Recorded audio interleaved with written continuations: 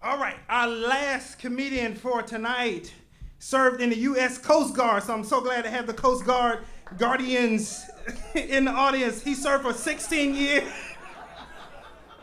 16, stop laughing. He served for 16 years. Now he's a proud husband and father of 3. Please give it up for Mike Lake.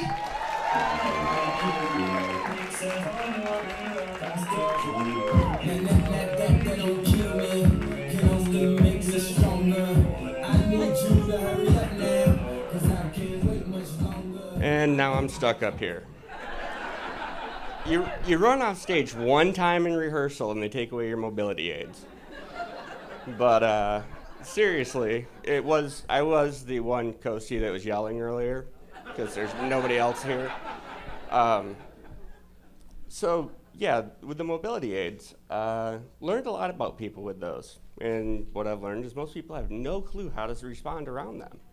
Like, people will jump away like I'm wearing a bomb vest. I'm like, hey, you're 5 feet over there, you're not in my way, you're fine.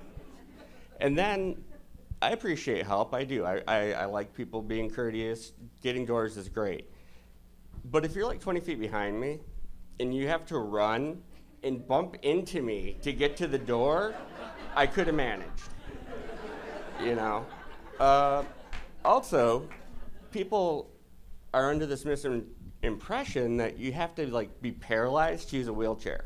Because I do use a wheelchair for longer distances or when I would end up having to stand for a long time.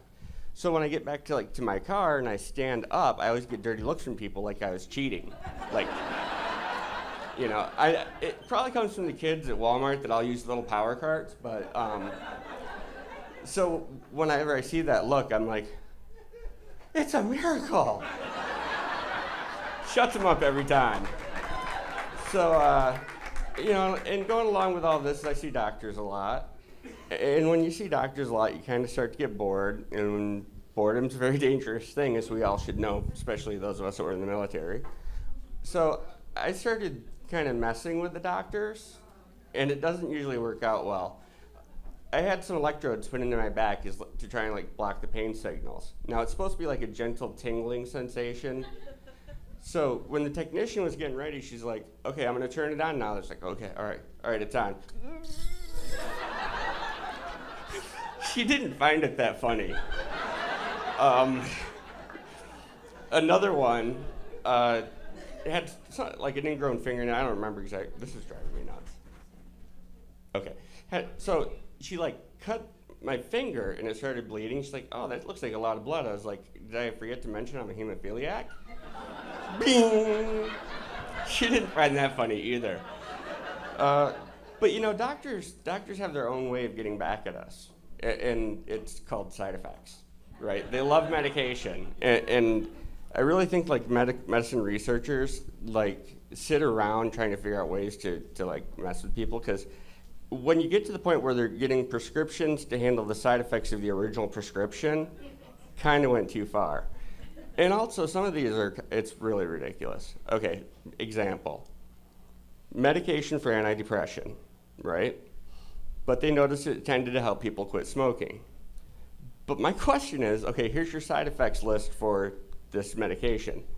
Irritability, increased appetite, and anxiety. Last I checked, that's pretty much golden cold turkey, isn't it? You know, and drug commercials, they really kill me. You know, I'm gonna make up a drug here for a non-existent ailment like 90% of the drug commercials have. So let's just say massive ear hair. So they'll show this guy in a bar with like rhinoceros horns coming out of the side of his head, and he's all alone and sad, and then he goes home, talks to his doctor, has the, you know, that talk with the doctor.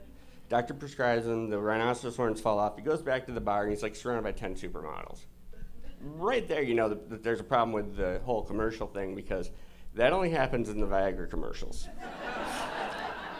And then at the very end of the commercial, you get that little voice. Possible side effects include nosebleeds, loss of hearing, loss of all bodily hair, death. I'll just shave, guys. I don't need a medication for that. And you know, medications are dangerous anyway. And there's a much safer alternative out there. The VA's kind of starting to get the message on it, and hopefully it will be, broadened out because there's far less serious side effects with medical marijuana. So I'm just going to pick a random medication like opioid pain relievers and compare the side effects with those with medical marijuana. So if you forget a dose of an opioid pain reliever, you're going to have chills, nausea. It's going to be like the worst flu you've ever had. You're going to be totally miserable. You miss a dose of medical marijuana, you talk a little bit less, and that idea that you had for an ice cream cone delivery drone, it's not that brilliant. It was brilliant, but it's not now. So, all right, now let's flip to the other side of this coin with the overdose potential. All right, now let's say you're not like Gertrude and you don't separate your things in the bathroom, and your medications look a lot alike, the bottles look a lot alike. So if someone were to accidentally get a hold of, your opioid pain relief, they could overdose, right? Your opioids. Side effect there is death. But if they get a hold of your medical marijuana stash, which I don't have because it's not legal in Virginia, but if they did, what's the worst thing that would happen if they overdosed? You'd end up having to go grocery shopping a few days earlier. And she would finally admit that ice cream cone delivery drone was a good idea. Thank you, guys. Comedy boot camp. You people get ready to laugh.